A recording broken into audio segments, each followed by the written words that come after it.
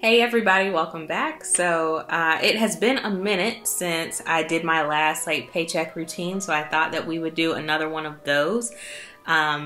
It's been almost a month. No, actually today is April 30th, so it may actually be a month since I officially paid off my credit card, and so I have gotten paid twice since then.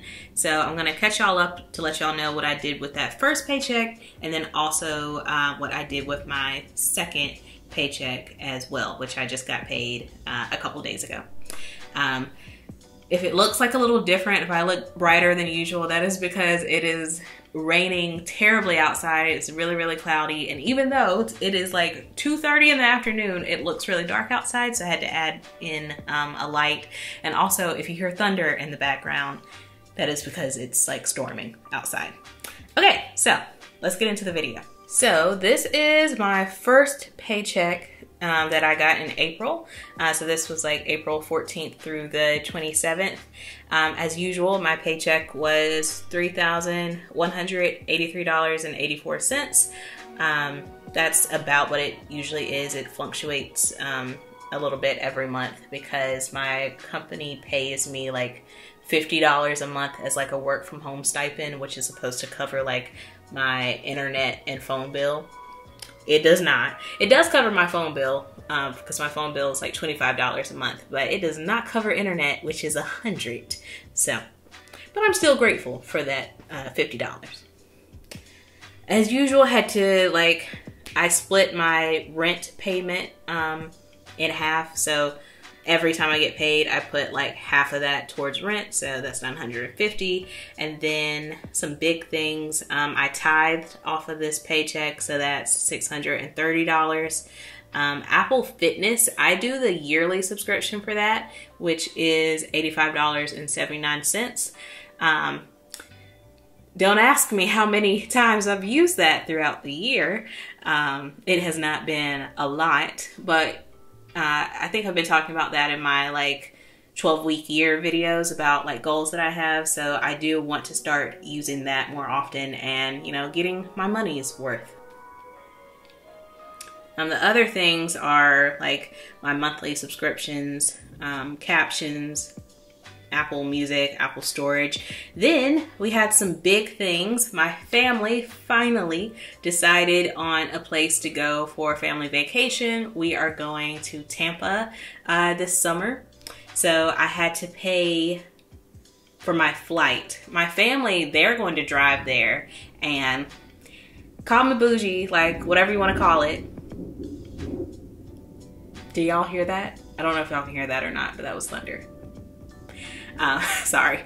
So, call me bougie, but I'm not trying to drive to Tampa. That would be a lot of hours in the car, more than 8. I don't even know, but it would be a lot.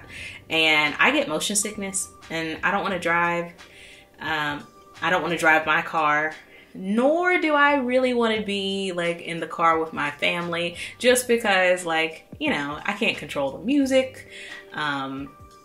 I would have to sit in the back, probably whichever car I'm in, and with my motion sickness, it's worse when I sit in the back.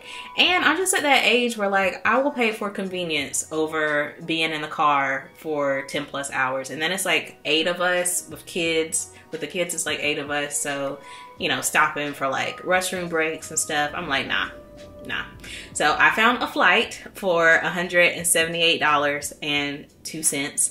That is a budget airline though, which I've never done a budget airline. I'm usually flying Delta with my SkyMiles card. So this will be a different experience for me, but we'll see if it's worth sticking with the Delta flights, or if I should start doing more of these budget flights. So I'm sure I will have feedback and a review for y'all in the upcoming months whenever I go on that trip. Next, how do you pronounce that? Cartagena in Colombia. I'm going there with my line sisters. It's our 10-year anniversary trip, and I paid for the activities fee for all the like activities we're gonna be doing while we're there. So that's not even all of it actually, because I had to pay more in another paycheck. So that's $265. And then I have a Marriott credit card. I don't think I told y'all about that, but I recently got a new credit card a few months ago, couple months ago, I guess. I got the Marriott Boundless Bonvoy card. I'll put up a picture of it when I'm editing the video. But that is not a free credit card. It does have an annual fee of $95. So I had to pay the $95 for that.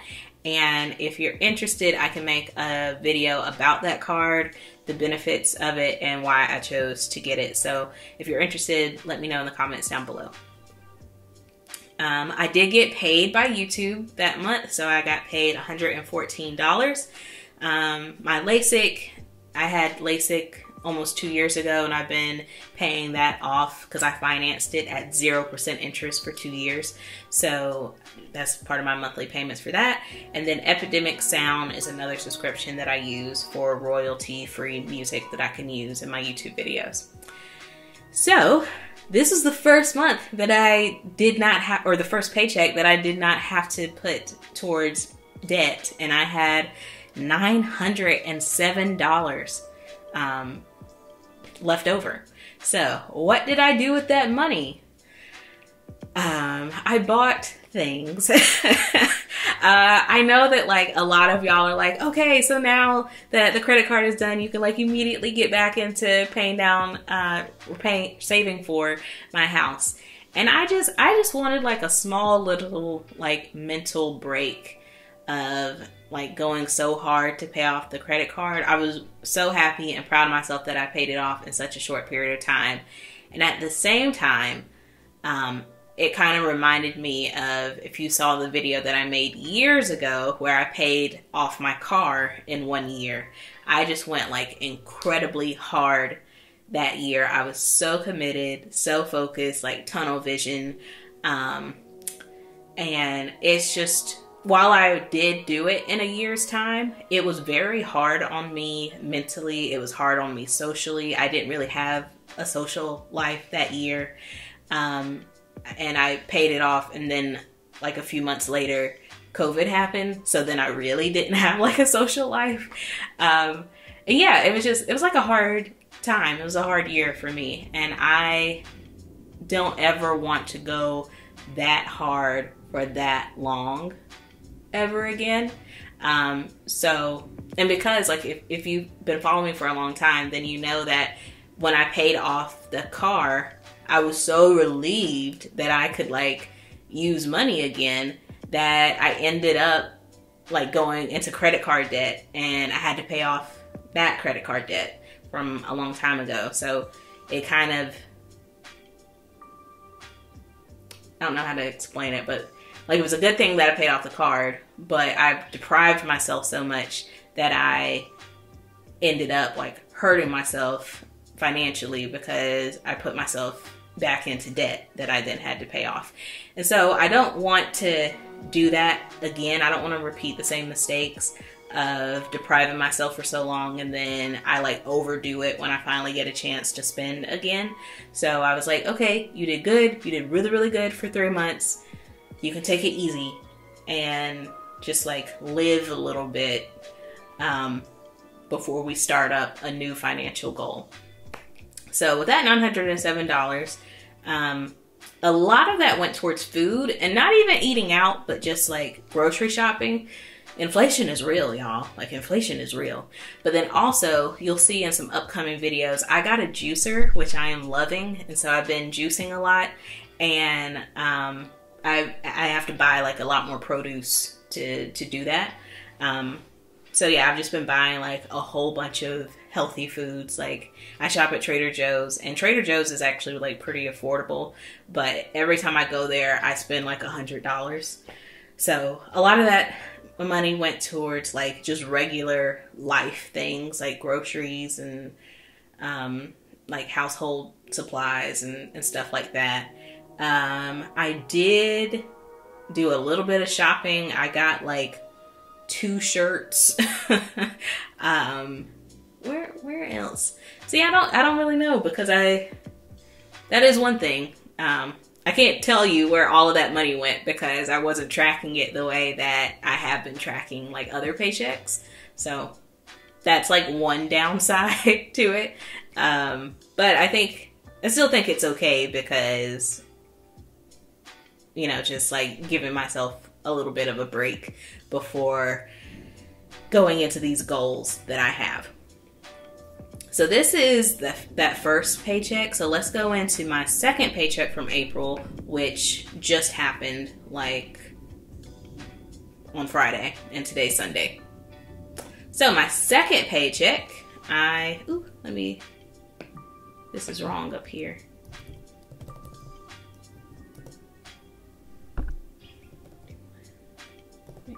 $6.6. Okay. So with my second paycheck in April, I got a paycheck for $3,151.66. So what are some things that money like is pretty much gone already? So let me explain. First, I did put money towards savings, but not saving for the house, saving for when I go to Chicago in July with my sister. We're going to see Beyonce, which I'm so excited about. But I wanted to put more savings towards that, as like money, like fun money when I'm there. Recently, me and my brother went to Seattle because I had to go there for work. And then I like extended my trip for that weekend so that like me and him could explore the city. And we took like Lyfts and Ubers the whole weekend. They're expensive. They're like really expensive. Thankfully, work reimbursed almost all of the Lyfts and Ubers, but they had to reimburse me for like over $400 for Lyfts and Ubers. And that is a lot. And then it made me think of like when me and my sister go to Chicago, like we'll probably be doing the same thing. You know, we'll walk where like it's reasonable, but if it's not, or like if we feel uncomfortable for whatever reason walking around, then we'll probably get a Lyft. And like it really does add up, especially like when you're tipping people as well. So wanted to just put money like in the future, thinking about all the things that we'll spend. I'm not a big like shopper, so I don't think that I'll buy anything. I have started buying like creative postcards when I go to different places. Postcards and like postcards and refrigerator magnets that I can like put on my refrigerator. So then I'm like, oh yeah, I went there. So I'll probably get that. But outside of that, I probably won't do any shopping. And the money that we spend will probably be spent on like food, travel, like transportation, and maybe like a couple experiences. But yeah, just putting money towards that so that when July hits, I don't have to like spend a big portion of that paycheck funding that trip. Especially y'all, like I literally have like 3 trips back to back. I'm going to Chicago with my sister. Then me and my family are going to Tampa like the week after that. And then 2 weeks after that, I'm going to Columbia with my line sisters. So it's literally like a month of traveling, which can be hard on one's budgeting and personal finance goals. So bear with me. Wish me good luck on all that. The next big thing was, again, talking about the trip with my line sisters. I had to buy my flight, and this was the most expensive flight I've ever purchased, for $1,077.77. That is a lot of money. And like, I don't know, like is that normal? This is my first time ever buying like an international flight. So I don't know if that's normal or not. I think I could have gotten a cheaper flight if I chose to drive further away. And by cheaper, I mean like $100 or $2 cheaper. But I decided to not do that because, again, I'm willing to pay more for convenience. I think my battery is going to die. Hold on. Okay, we're back. I don't know how long this battery will last, so let me hurry up. But yeah, I'd rather pay for convenience. So I opted to fly out of a closer airport. That will make me be able to come home quicker instead of driving like the hour and a half one way to the airport when I leave and then when I get back. And I would get back late at night, so like it's just a lot easier. So I opted to spend a little bit more on the flight. And then also I had to pay the remaining amount for my activities fee. And then also we were doing like monthly payments for the resort itself. So I had to pay $85 for that. And those are the main things I had to do with this paycheck. Also like paying rent, of course. And that left me with $541.25 left over. My battery's about to die, so I gotta speed this up. I hope y'all enjoyed the video. Leave a thumbs up, leave some comments down below, and I'll see you next time. Bye.